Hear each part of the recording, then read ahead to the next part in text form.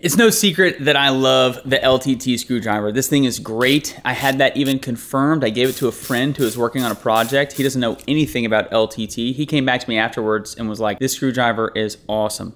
My number one knock against this screwdriver is actually the finish of the handle.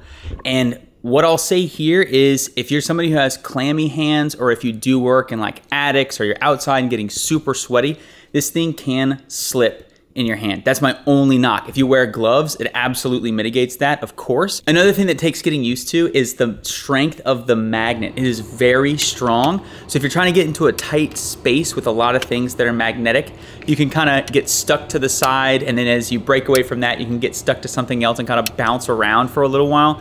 It took me a little while to get used to that. Very minor. I actually love that the magnet is so strong because it can hold on to screws and everything perfectly, but I just thought I would mention it.